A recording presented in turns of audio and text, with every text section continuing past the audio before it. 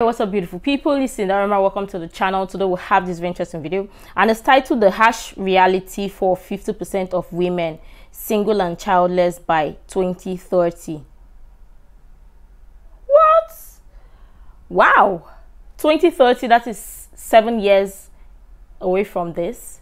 But yeah, let's check it out. You see the ONS data that came out a couple of weeks ago that said for the first time ever since records began, 50.1% of women are childless by 30. So there are more women without children at 30 than there are women with children.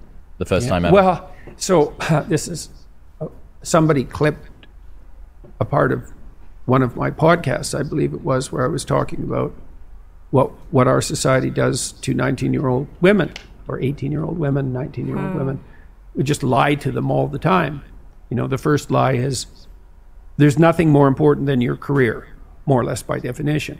So that's the first lie. The second lie is, there will be nothing more important to you in your life than your career. So True. Lots of people believe this. I mean, I can say for sure that so many women were fed this lie that it has to be your career, your career would make you a fulfilled person. You have to pursue the career, get a good job, get a good position or job position and all. Focus on your career, not focus on any other thing. It's crazy. And now most women are now seeing the light and the truth to read. Ooh. But yeah, let's go on. Career. So that's the second lie. And then the third lie is, there should be nothing more important in your life than your career. So that's the third lie. And then implicit in that is the idea that children are a burden, and that the idea that women should have children is part of the oppressive patriarchy and should be resisted. And who are men to tell me what I can do with my body? And hey, fair. True. This right here, I think this is where the problem lies, or where the problem is, because people are now, especially with the way society is amplifying some things, making modern women think that you don't need a man, and with the way people will be like, no, a man can't tell me what I can do with my body. I can do whatever I want to do with my body. I can give my body to anybody I want, and I can decide to not have a child or not give birth. I know that giving birth is a personal thing and it shouldn't be forced upon, but the way society is now making it that women are to be married to men just because they want to give birth or because of biological clock is where the problem lies.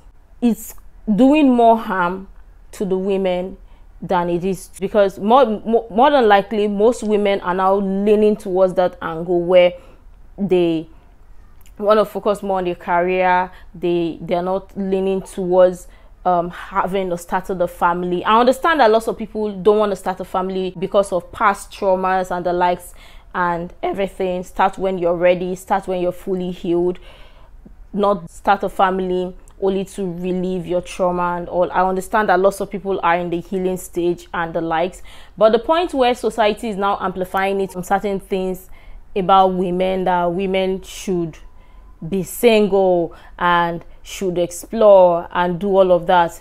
What I'm just gonna say is not a one size fits all. Whatever rocks your boat, do you. And people should stop this idea that they want to conform by societal standards, when in real sense most of it is not real. But yeah, let's go on. Hey, fair enough, and etc., etc. Now, I've worked in female-dominated occupations my entire life. I worked, for example, I worked as a daycare worker way back when, that was like 1980, something like that. And there were no men doing that, but I really liked kids, and so that was fun. And I worked for social services in Alberta in the child care department, and then I've been working as a psychologist, either training or as a psychologist since then, and that's been a female-dominated enterprise increasingly as the years went by. But even when I first entered it, so I'm in the post-female in the workplace generation firmly. I never experienced the world accept as that. And so I've watched women progress through their professional careers at every level of attainment, from the lowest to the highest, and observed what happened. And relatively, I would say, bias-free, because I didn't know. And what I've seen is that as women progress towards their late 20s,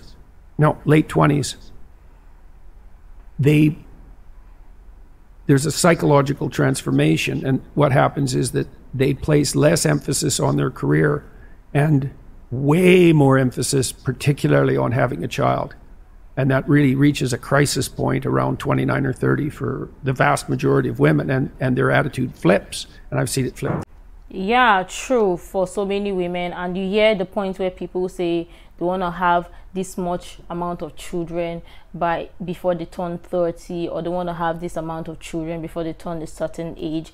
And that also still boils down to people placing some certain clock and some certain timeline, because sometimes we can plan all we want, but sometimes it's not always like that. It's not always so. That's why I always make it that people should stop those comparison because one party or one person have given birth or birthed X amount of children before they turn 30 doesn't mean that others should follow suit. That's where the problem is. That's where people are having a problem.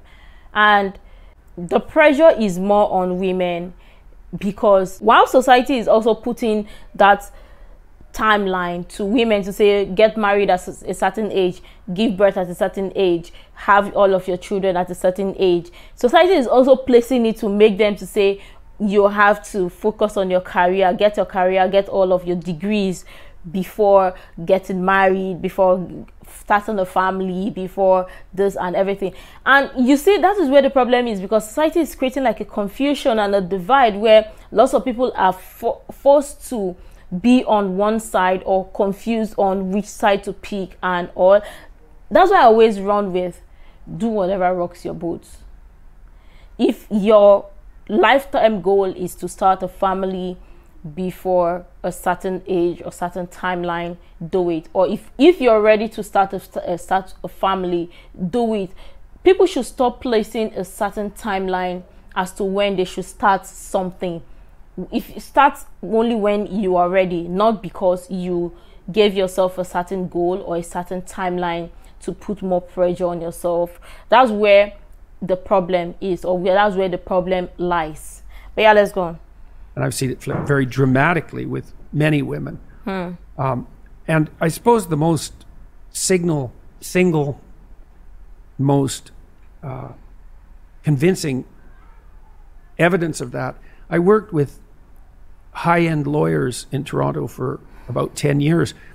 I was part of an organization. We went to law firms, high-end law firms, and said, send us your most productive people, and we'll help them iron out whatever wrinkles there might still be in their life. And the advantage to them is that things will go better for them, and the advantage to you is they'll be even more productive. Yeah. And there's a good management dictum, which is pay the most attention to your most productive people, because they're bringing in the bulk of your revenue disproportionately. And so I worked with men and women who were at the peak of their careers in a very difficult enterprise.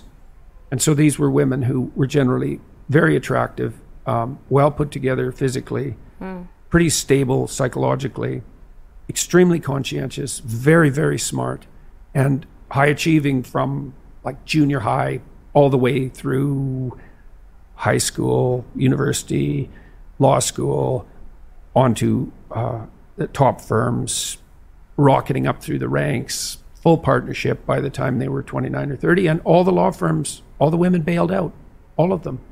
The law firms couldn't keep them. Wow. And I was really, and I talked to the women a lot about this, because I was very interested in it, because I knew the law firms were bending themselves over backwards and tying themselves into knots trying to retain these women, because why wouldn't they? You know, just being greedy capitalists is enough. You know, they don't want to lose their high-performing women because they're performing at the highest level, and they couldn't keep them. The women wanted to have 9-to-5 jobs. They wanted to bind the job so they could have a life, and that was especially true once they got interested in having a child or had one. And what they really came to was a very interesting realization. So because they were highly conscientious women, they sort of did their duty and worked hard and diligently and didn't pop their head up to ask questions. They were in junior high, they got the best grades. They were in high school, they got the best grades, and so on, all the way through, right till they reached partnership. But that's sort of an apogee, right? You hit partnership in a senior law firm, it's like you're at the top of your profession. Yes, yes. Well, then what? Well, so then they looked around and they thought, here I am with all these like hyper-competitive men, and I'm alone, perfectly willing to work 80 hours a week, non-stop, to stay at the top. What the hell are they doing? Because that's the real question. What is it that characterizes this small percentage of hyper-competitive men? It's not. You can assume that that's how everyone should be, but first of all, that isn't how everyone is. Or you can flip that and say, well, there's only a small minority of human beings that are willing to do this, to work flat out 8 hours a week. I mean, they're certainly being paid for it. Let's make no mistake about that. But well, what about the rest of life? Well, that's what the women ask. Wow, this right here is a great analogy, and lots of women fall into this category, and society deemed it okay to put this pressure on women to start your career, to be career-oriented, career woman, instead of starting a family. If you'd ask me, society is the one creating the confusion, creating this kind of chaos, playing with women's mind, playing with the women and everything, because women are emotional beings, and it's easier to convince a woman to do this. That's why society cater more for the women, because they know that, oh, who are the people that would fit this data when we place a certain statistics, or when we place something on this data, who would best fit this chart? More than likely you can get a good amount of women. So society would place all of these because it has to cater for the right amount or the right numbers that they need to feed the chart. Honestly, it's rising and it's becoming worse, way worse, to the point where lots of women see starting a family as a burden, or having a family as a burden, because society deemed it okay to think or to say to start a family is a burden and the likes, which also boils down to start when you're ready, because we run and we say, oh, start a family now, and that is why most of the time we have tons of broken people start a family and all, because most of them don't know how to. They're just going by societal norms, societal standards, based on the fact that this fits the chart, therefore let me fit in the chart to satisfy the numbers. And I always say this, and I know lots of people would not agree with me, but I always say this: start when you're ready. If there are tons of things you want to heal first, and be more self-aware, so you don't repeat the exact same mistakes that your parents did, because it's going to haunt you or haunt your children.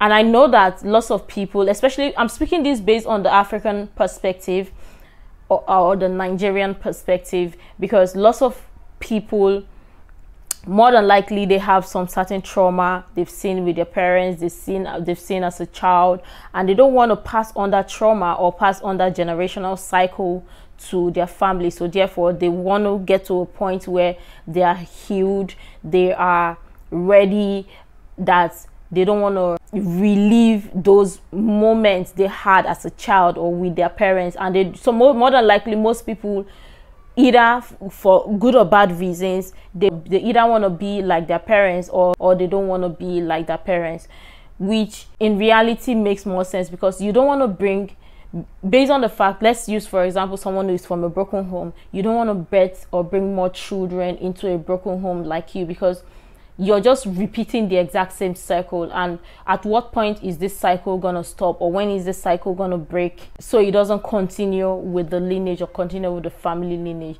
So I must say that at some point, some people there are some things they want to get in place before starting a family. More than likely, most people are not doing the career path. Some people are doing the healing path, which in my opinion makes sense. And I understand that lots of people will not agree with me or will not see it from this angle, but all the same, I'm saying it from the Nigerian or the African perspective. But yeah, let's go on. Why am I doing this?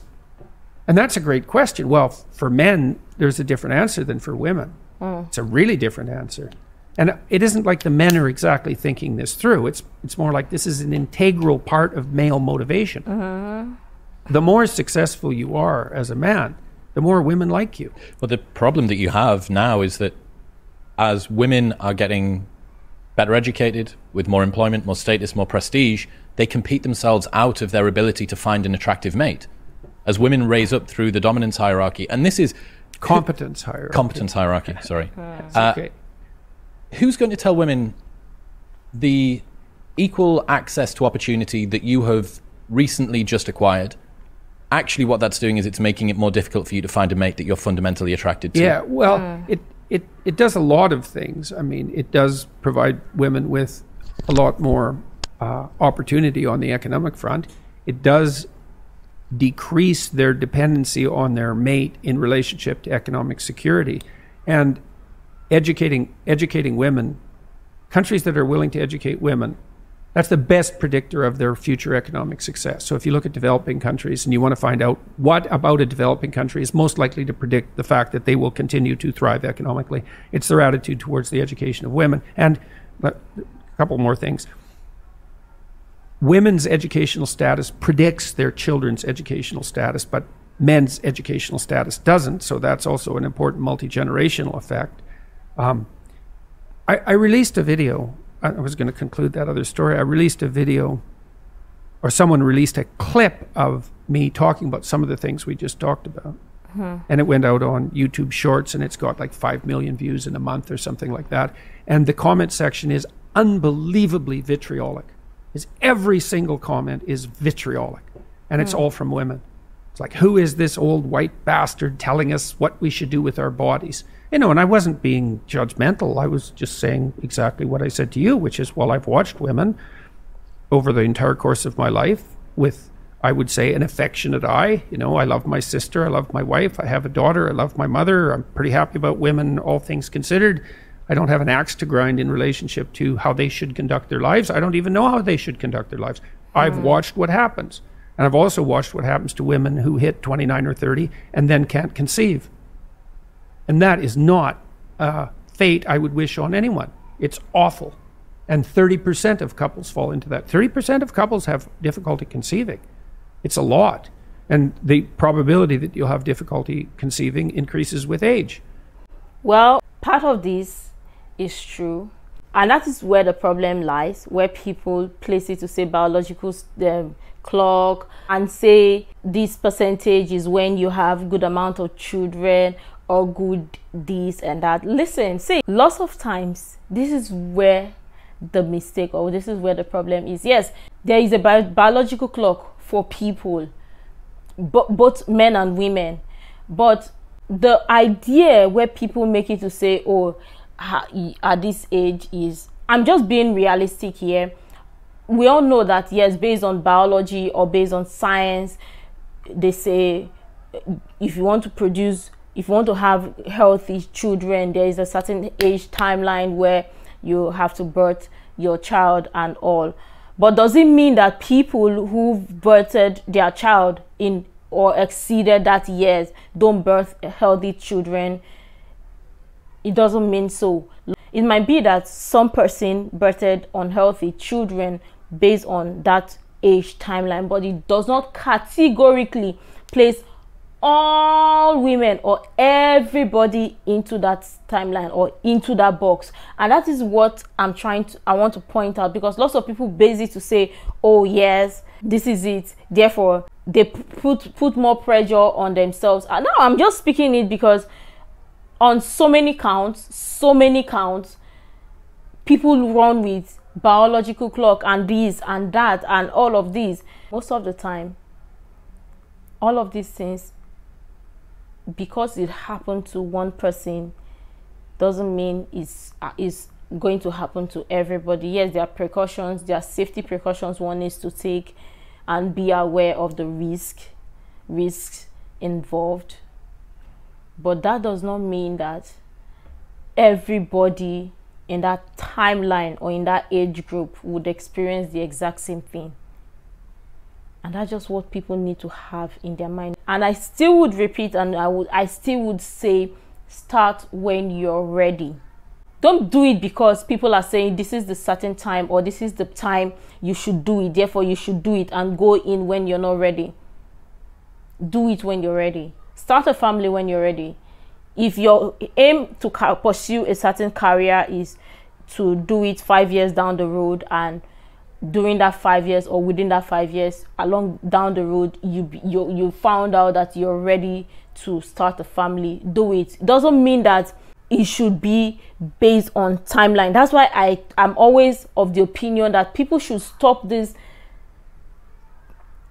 idea where they want to place everything on the timeline to say in 5 years this is where I want to be. What if in the process of you getting to doing this within the 5 years, you exceeded, or before you attained the 5 years, you exceeded your goal or exceeded your limit? Does that mean that you have to wait for the 5 years timeline to do that? No. And also, people should stop this comparison and compare it to say that is the same for everybody. It's not the same. And that's just it. But yeah, let's go on. With age. And so, you know, c'est la vie. But it's very interesting to me to see how vitriolic those comments have been and how uniform that is, because usually on my YouTube channel in particular, 95% of the comments are positive. And this is completely the opposite of that. So you brought this up at the beginning. You said 50% of women now at 30? 50.1 are childless by 30. Yeah. Well, you know, that's not good. That's a sign of something profoundly wrong with the entire culture at an extremely deep level. I don't think that women need to take it as us trying to tell women what they should or shouldn't do, but I think that it would be very fair to say that you need to be an incredibly unique woman to make it to 50 without a family and look back and think, yeah, I did this right. That's not to say that those women aren't out there. They absolutely are. I know some of them. Well, this is an interesting conversation to have and to hold, because while some persons will say they are right about this, or this is how they see this, others will say, oh, this is how they see this, and others will be right on their own stance or on their own perspective.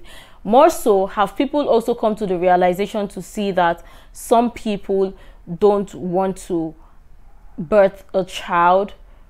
I understand that, yes, having a child or birthing a child is a beautiful experience, is a beautiful thing, but there are some people that don't want to birth a child. Does that mean, or does that make them not worthy of being a parent or being a mother? Or does that mean that they won't be fulfilled?